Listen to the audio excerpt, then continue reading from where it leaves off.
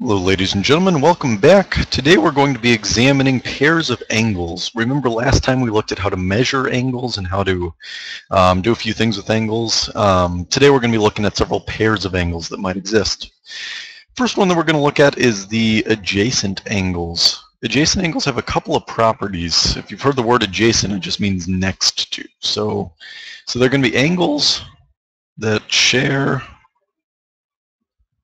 a side. All right, angles that share a side. So you might see an angle, let's say we have this angle right here. Another angle that's adjacent to it might look like that, where they certainly share a side together. They have this one middle side that they definitely share together. So they're considered adjacent. A linear pair is going to be, they need to be adjacent angles. And specifically, they need to add to 180 degrees.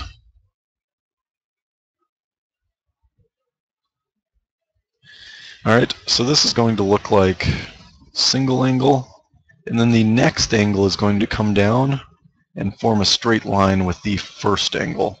So these two would then add to 180 degrees together.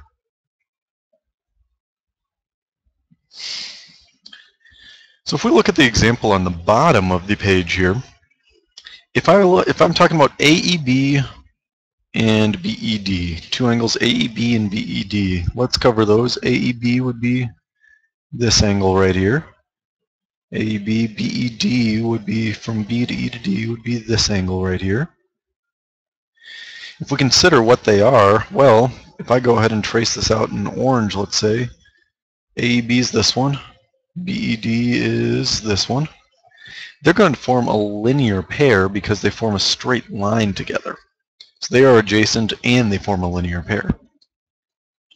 I'll erase that. I'll go ahead and write that down.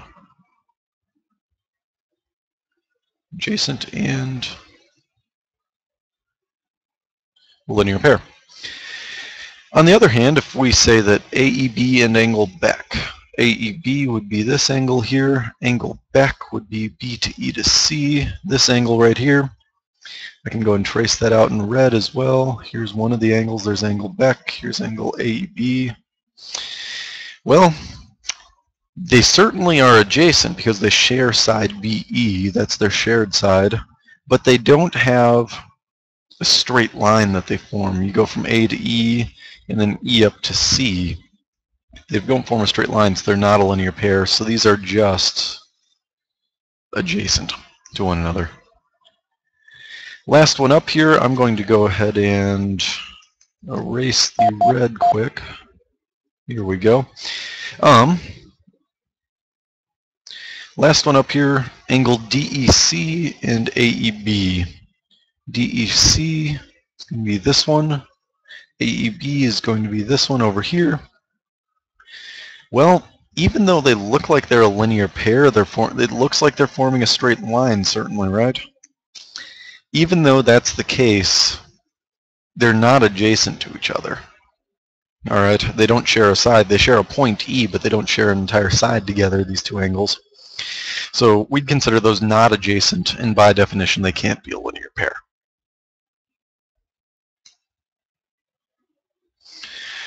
Couple of terms for you real quick here, something that you've probably seen in the past at some point. Complementary and supplementary angles. Complementary are going to be two angles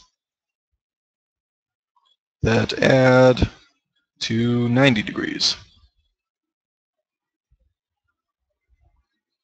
All right, and then supplementary angles are going to be two angles that add to 180 degrees. So we could say a linear pair is going to be a supplementary set.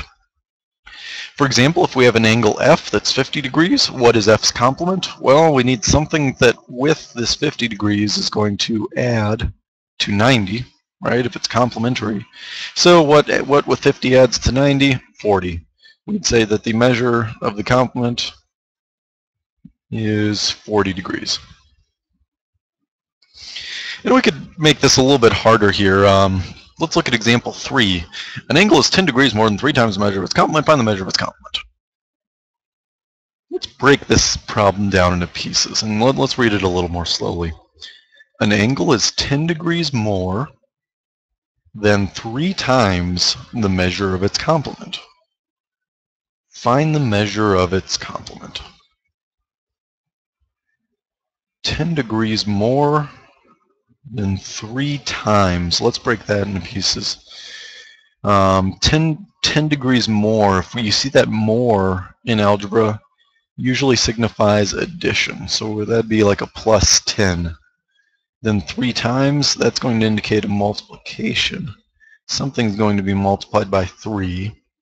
Measure of its complement, remember its complement, add to 90. That's what that's going to indicate. An angle is 10 degrees more than 3 times the measure of its complement. Let's draw a couple angles like that. We have an angle here.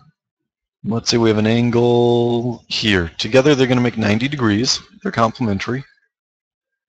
One of them is 10 degrees more. So let's say this one is 10 degrees more than 3 times its complement. We don't know how big the complement is, so I'm just going to call it x. 10 degrees more than 3 times this x angle. Alright, so let's read once again, make sure we're right. An angle is 10 degrees more, so 10 degrees plus 3 times its complement. If its complement is x, 3 times x. We could write this as an equation, since they add to 90 degrees, the x angle plus the 10 plus 3x angle all adds up to 90 degrees together. From here we could combine some like terms, and we could say 4x plus 10 is equal to 90.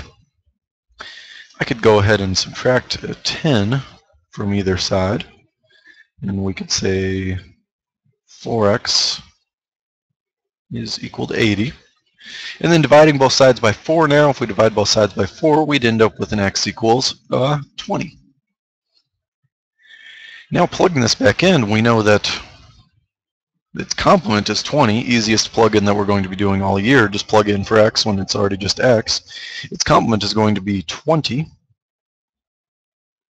And then if we plug it into the other one, 20, well, 10 times 3 plus 3 times 20, or 10 plus 3 times 20, 3 times 20 is a 60, plus a 10 is a 70. Here's a 70. Let's make sure we were correct in our answer.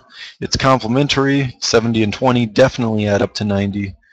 This one is 10 more than 3 times this one. Yes, it is. We are set.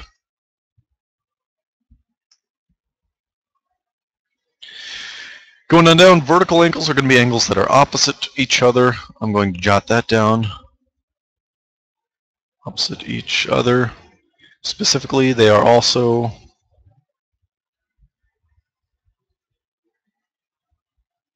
congruent. And that you might see this sign, squiggle sign, with an equal sign right underneath it, indicates they're congruent, which is same size, same shape. This shouldn't be confused with the approximately equal sign, completely different things. So if I look at a couple angles like angle 1, let's say, and angle 3, they're opposite sides of each other. They're also the same size. You know this because 1 is supplementary to 4 and 3 supplementary to 4, so they have to be congruent to each other.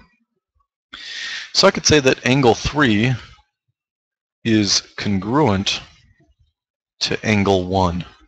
Let me put that squiggle equals. Angle 3 is congruent to angle 1. Similarly, I could do that with the other pair of angles. I could say that angle 2 is congruent to angle 4. Now you could have multiple pairs of vertical angles in the same diagram. Looking at this one on the right here, I know that this angle is vertical to this one. We could have this angle vertical to this one. What other colors can I use? Pink. This angle is vertical to this angle. I'll use yellow if that's visible. Not very, but oh well. Those are congruent to each other. But then you could also look at the larger angles. Let's say, I'm going to tick this off with 2. That angle is going to be vertical to this whole big angle, right? And you could have multiple sets of these. You could say something like, well, this whole angle right here is congruent to this whole angle right here. And you could keep on drawing more and more sets of angles. You could have sets of 3 of them, so 3 right here is congruent to opposite side of it. 1, 2, 3 starts right. There we go. Would be congruent to that big angle. There are a ton of them. There are a ton of them. I'm going to leave that problem up to you to count up how many vertical angles there actually are in that diagram. And then a couple of closing thoughts that I want you to think about. Why is it that an angle must be supplementary, or excuse me, why is it that an angle that is supplementary to an acute angle has to be obtuse? I'll give you a clue. Try drawing a picture of this. All right? Try drawing a picture of this. If you have an angle that is acute already, why is it that the other angle needs to be obtuse if they're supplementary to each other? I think the picture explains it all. Have a delightful day. I will see you in class next time.